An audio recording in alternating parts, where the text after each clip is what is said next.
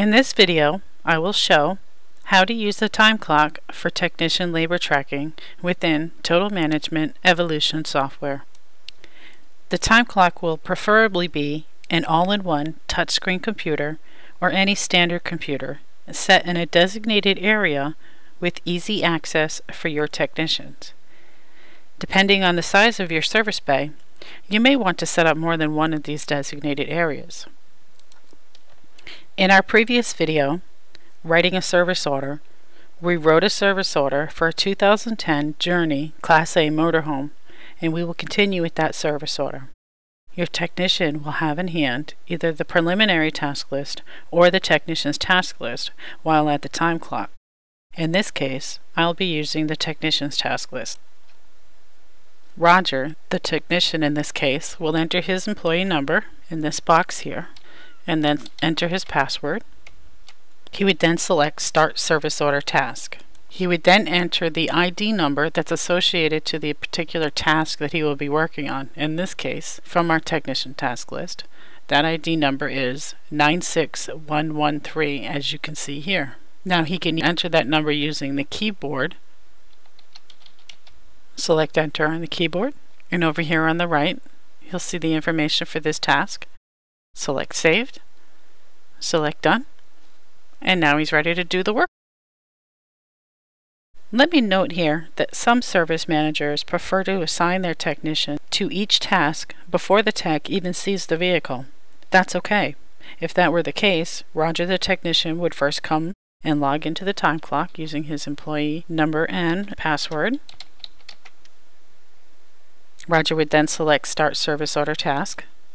Then here on the left, under the clock, he would select View Task Schedule.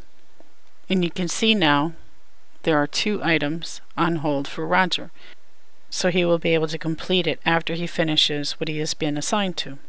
Note that a tech can only place 2 tasks on hold at a time.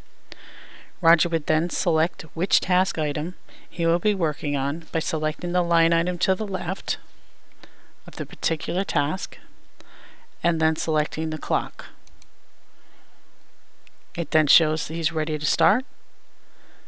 Select Save, Done, and now he's ready to complete the work. If your time clock were equipped with a barcode scanner, your technician could simply come over to the time clock with the printed technician task list. Click to be sure that the cursor is here in this black box. Scan his employee badge. Select Start Service Order. Scan the item right on the technician task list. Select Save. Select Done, and go complete the work. Now let's say some time has passed and Roger has completed his task. He would then come back to the time clock, scan his badge again, and then here on the screen it would tell you can press Parts Catalog to request a part, which we will do because we know our customer needs brake pads. So we're going to go ahead and put this part number in because it's a common one. We'll select it here.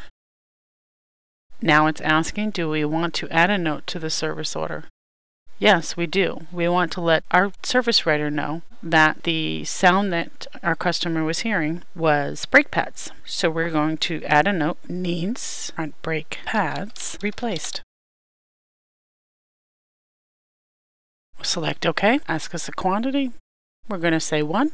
Brake pads come in a set of 2.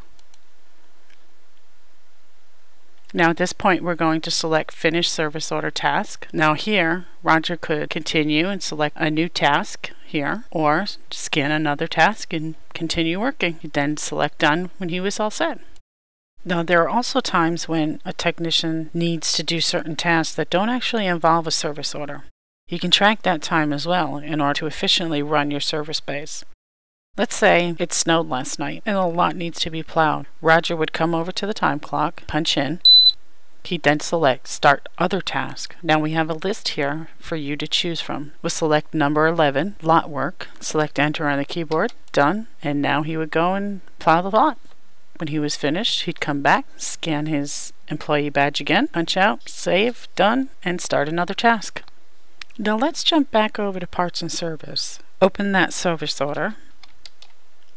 So I can show you what your service writer sees on this side. If we jump over to the Labor tab, you'll see Tina has already completed the winterization on this vehicle. We have the box checked for complete, how long it took her to do the work, time she's punched in, the time she punched out, and we also see Roger's time as well. Now obviously this is to demonstration purposes, so these numbers aren't accurate, but you get the idea. Now I do notice that the service order is placed on hold. That usually indicates that we need a part. So if we jump over to this parts tab here, we can see the antifreeze was already issued because Tina completed that winterization task. But right here it tells us we need to order this part for this task. But now's the cool part I want to show you. Let's jump over to the tasks. We'll select check tires, and you notice we have a little green light here now. That's telling us we're seeing a note. We'll open here, and here we can see the note that came in from our technician. Roger's telling us we need front brake pads. So that gives me the opportunity to go ahead and pick up the phone, call our customer, and get approval for this. While the service writer calls to get approval from the customer, the parts department can go ahead and order those parts. In our next video, Order and Receive Parts, I'll show how to order and receive the parts.